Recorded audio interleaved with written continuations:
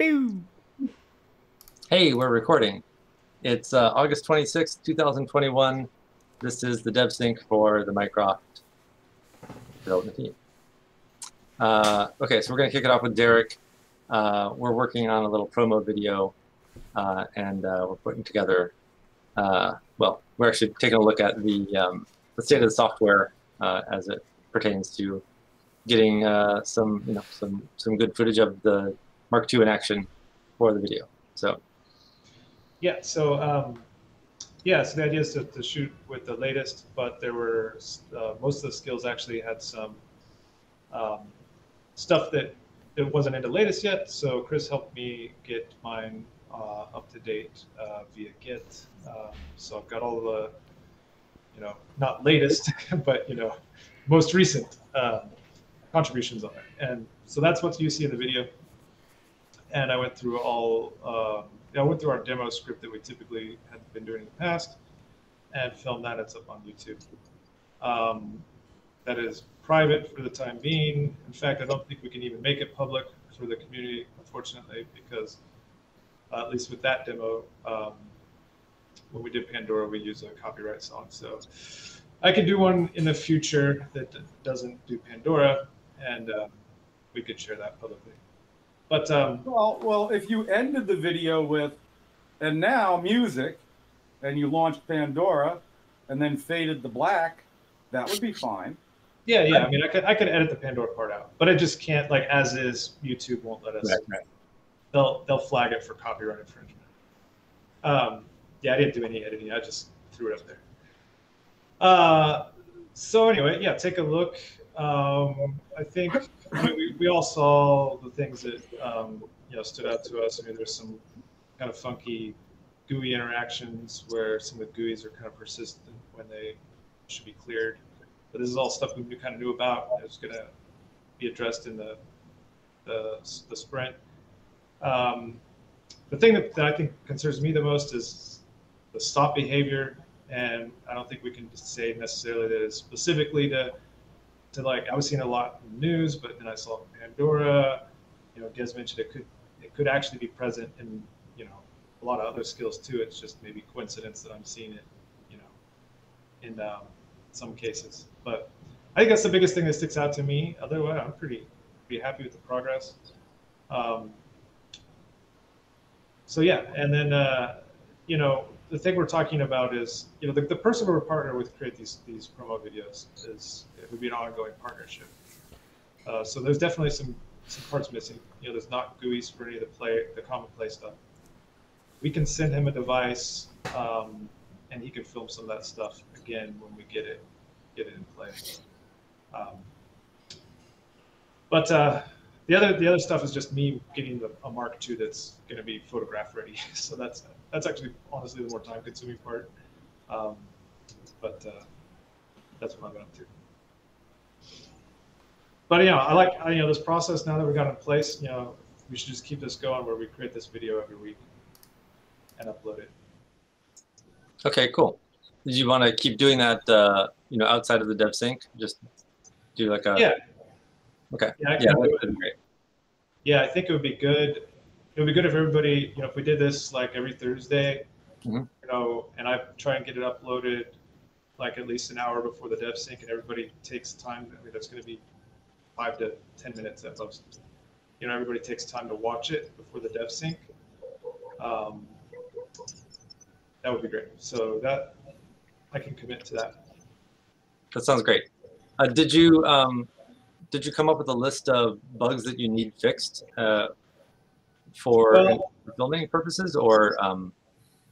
I think I can work around everything at this point. The stop stuff it's inconsistent. It's not every time. So we can work around it. And then, Guess said he was going to try and get the news GUI in there if I wanted it. But like Chris mentioned, it's going to be inconsistent because Pandora, it's just not going to happen. So, yeah, I mean, if it's not a lot of effort, you may throw it in there for me. But well, remember, you don't have to say play Pandora. You can subscribe to a channel and just say play, the channel name or just play in general something, and then nobody would know what you were actually using to play in your video, right?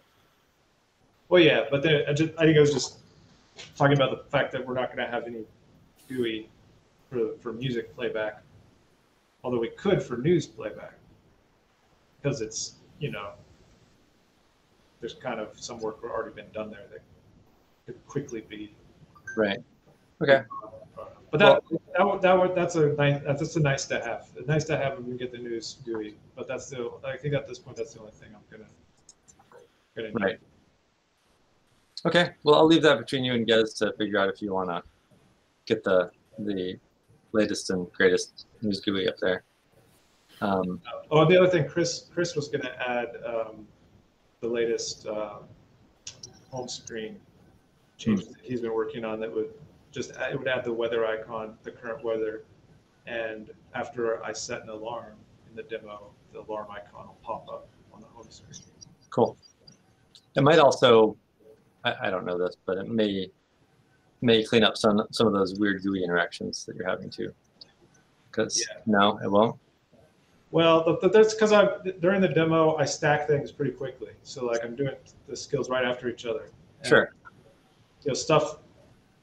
You know, we have this thing where, you know, the GUI is persistent for 30 seconds. You know, unless otherwise, you know, like timer or something where you've explicitly stopped it. So something's happening there where the things are getting stacked up. Of course, when we shoot the video, I don't have to do it that way, right?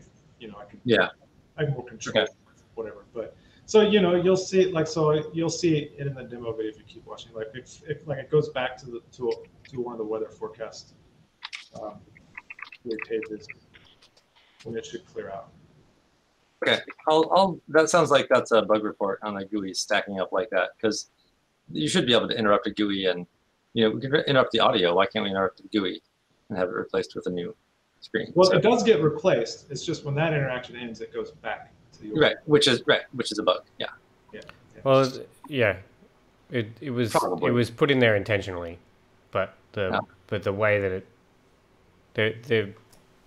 the way that it is appearing at the moment is a bug. But the functionality of stacking screens is a feature. Yeah, I mean, it should only return to a previously interrupted skill if that skill is like a persistent skill, right? Like, so if you interrupt the music to do something, yeah, sure, overlay your new screen on top of it, and then when you're done, you go back to the music keeps playing, the GUI comes back. You know, that kind of makes sense. But we'll get into that in the next screen. Yeah. I thought the GUI interaction stuff. Yeah. Right. This was all going to get resolved in the GUI interaction, or the skills interaction. Yeah. Okay. Well, that's fine then. Okay, great. So you're going to get a little bit more help to put some other updates on there, but it looks like you're pretty good to go. Yeah, I'll meet with Chris again tomorrow to get the, you know, it should go real quick, to get his home screen stuff on there. Okay, great. And then I'll just be back in the shop, painting up the Mark II and getting it looking good. Cool. Do you literally paint it? What do you paint it with? Just spray paint. Okay. Yeah, I mean, you know, you do it, you're careful, and, you know, do light coats. It looks pretty good. All right. So we spent a good chunk of yesterday going over miscellaneous important agenda items. So I want to get back to going through the status of the sprint and the skills. But before we do that, just a quick update, I think. Let's see. Nope, no, I don't have anything. Okay, yeah, we can just go through the sprint status. Throw it up here. Michael, is October 20th to 30th cast in stone yet? Because Sarah asked me to hold off, but the longer I hold off, the more chance it's going to be I'm not going to be able to get my booking. Oh, contact her about that, because I think she was booking plane tickets a couple days ago. She was what? She was booking plane tickets a couple days ago. Well, yeah, it wasn't plane tickets, but it was Oh. about accommodations because Yeah. I guess I'm going to pay first, and then you guys will reimburse me a certain amount each day that I was out there. She wants Okay. to, because I'm not going to an Airbnb, and I'm gonna, be in something a little more expensive, and I'll cover the overage. Gotcha. But somehow that turned into, well, I'll just do it, and then they'll reimburse me, which is fine. But she said hold off until I have the exact dates, and I thought it was definitely the 20th to the 30th. When was that you had Yesterday. that? That was yesterday. I'm confused because if they're booking plane tickets, we have to know the dates. Yeah. So, All right, I'll follow up with it. yeah, and CC me on it, please. Okay. Thanks. Okay, so I'm going to show a window over there. Okay. So here is our Sprint 21 status board. How are we doing on the home screen, Chris?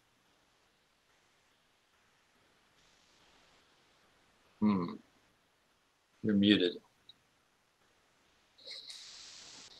Sorry, we're getting there. There's ancillary PRs and other skills that have been submitted. The home screen skill itself still needs a little bit of work. Not much though, and I did not work on it today pretty much at all because I was dealing with PRs for other things and helping Derek out. So today was not a very productive day as far as home screen skill goes. But I will probably spend some time on it this afternoon.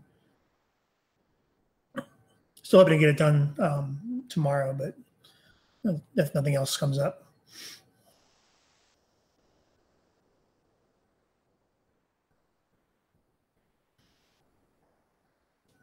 And now you're muted, Michael. That's clever. So on the timer skill, this is a known issue. We need to get marketplace approval. I've been doing the testing for 20.2.1. Okay.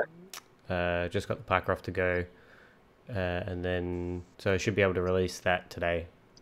Yeah, that's the blocker really. Once that's out, we can move forward with getting the Docker container ready and getting some tests run. Yeah. So once I release, then Chris is going to update the Docker stuff, and then we should be able to merge the skill. Great. That's awesome. Okay. We moved that into the next sprint, future sprint. So really, we're down to just 2 things now? That's great. Okay, well, we can stop looking at this then. Chris, have you had a look at the news skill PR yet? I have not. I was hoping to get my home screen skill done first, but again, I did not spend any time on it today. So I will look at it. Cool. It's a bigger PR, so that's why I'm kind of putting it off until I have time to really sink my teeth into it. Oh yeah, I did. I skipped the news improperly. I was looking at the future sprint for the GUI, not the audio. Okay. Well, so for the GUI, there's all the blank cells that we haven't looked at yet. Yeah, that's this upcoming sprint. So yeah. For the next sprint, yeah. Yeah, so anything that's blank is basically for the next sprint. Yeah. Okay. Yeah, those notes must be there for some other reason because we had I don't know, maybe we had a different status in there at some point and I replaced it with that. I don't know. Anyway. The future I think the music skills, they're gonna have to wait for the music sprint. Right. Yeah, for sure. So that's the future sprint. They're they're not in the GUI sprint. Right, same as and the news too, because the news and music are all going to use common play. So yeah. Date, time, and home screen are also kind of bundled together. Once the home screen's done, there's going to be a small effort. Well, not small, but it's an effort to move skills around a little bit to make the date and the time skill work and the old date time skill not work. At least on the Mark II. Gotcha. But we're not like deleting the date time skill from the marketplace. Yep. Right. No, but we do need to we do need to have a think about how we make sure that it's not that we don't have the date skill, the time skill, and the date time skill all on the same device. We should probably deprecate the date times or mark it as deprecated somehow. Yeah. There's really no reason to have all three of them on the marketplace, but Yeah. you should probably say maybe 2202 it'll go away or something like that. Yeah. Okay. Let me write that down.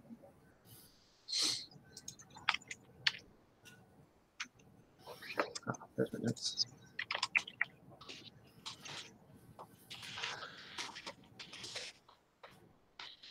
Okay. All right. Well, let's go around the room and get any other status updates you want to share. Gez? Will I get you while you're yawning? Yes.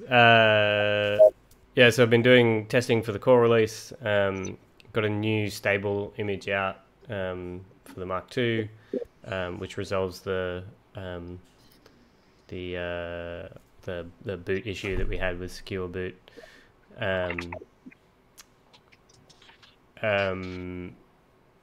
The one thing I noticed the other day, yesterday maybe, is that Panacore are making some progress on support for the 5.10 kernel.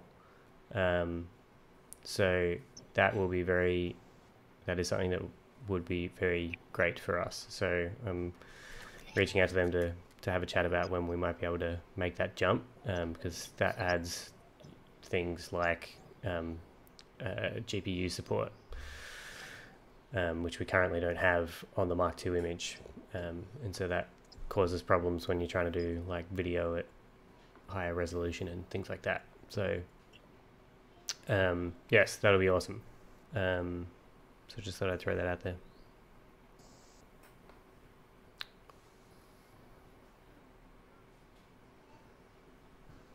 All right. Well, that's cool. Let's see. All right. Well, let's go to Chris Bear then. Yeah, so as I mentioned earlier, I spent most of my day doing things other than I was supposed to. Gesling made a good comment on a change I made to the Mark II skill that is probably not implemented the way we wanted to. So I've been I spent some time today looking into that. It happens to work for the home screen skill because the only thing the home screen skill does is do an idle screen. But yeah, it could potentially break for other things. So I'm looking into that. Because that is going to be a prerequisite, one of the prerequisites to having the home screen skill done. Either that, or I just rename the QML files, which I could do as well. I just, the hard coding in the Mark II skills was bugging me. And yeah, worked with, spend some time looking at all the different skills and what state they were in, so I could help Derek with getting his device set up with the right, whatever the most recents are. So just a little bit of this, a little bit of that today. All right, sounds good. Ken.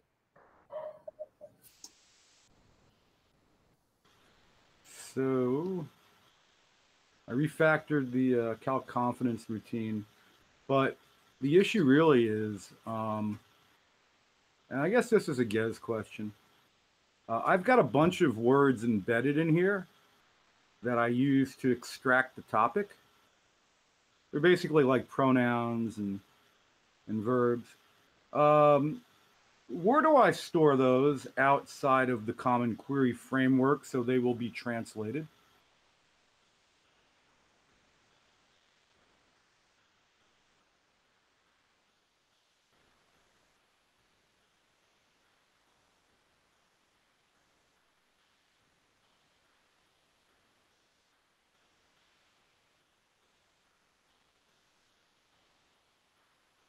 It's not in the skill, it's in the Common Query framework. And so the question is, in core, when we have words that need to be translated, where do they live?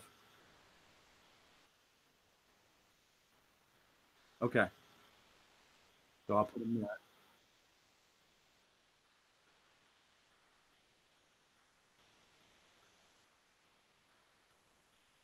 No, it's not. That's what was in the DuckDuckGo and wikis, and that's going to have to be adjusted because of that triple nested loop. But I've chosen to, since I'm just looking for word count frequency matches, I've converted the lists to sets and subtract them. And part of the reason for that is touching upon the next topic, which is I also wanted to understand why it takes so long, right? As you guys saw yesterday, it takes between 5 and 6 seconds for the common query framework to finally resolve when it's gotten a response, who to dish it off to before something actually starts playing. And I know why a portion of that is, and it has to do with going through every skill in the active skills array that's in there, and it could be voluminous because they tend to linger. So that's serialized, right? Call his converse, wait for a response, call his converse in a loop. I can't do anything about that with this architecture, but what I can do is I can take the calculation query that is being done in common query, and I can optimize that. And so that's what I was doing with sets. And then the other thing is I'll also, I started looking at trying to fix the common query timeout, and that's a known bug, that it's mistaken a value that it thinks is in seconds, but really is in milliseconds. So once I find that again, I've already fixed that once before. So once I find that again, I'll fix that and commit that as well, which is why it keeps timing out, even when it gets responses and it's been given the true flag that they're being worked on. So that I'll get around to as well.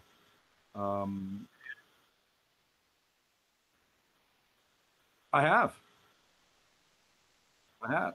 Yeah. I suspect the lion's share of the slowness is in serialized converse invocations, and I can't do anything about that.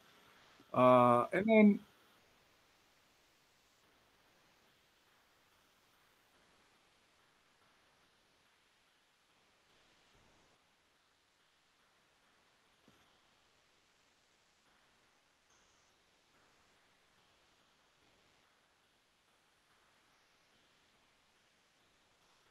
yeah, I don't know. I have mixed emotions. I looked at it. For the use cases that he's targeting, I think it's fine. It's not clear to me it's not going to be problematic in other use cases, but I haven't had a chance to actually flesh those out beyond just thinking from a high level, how's that going to work? So I haven't gotten into that yet. I will try.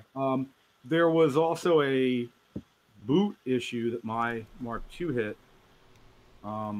which Michael believes might be due to Google speech to text, but I don't think it's that, because once it boots, speech to text is working. I believe something has changed down in the Google connection code during startup to determine whether we have Wi-Fi or not, but I don't know that.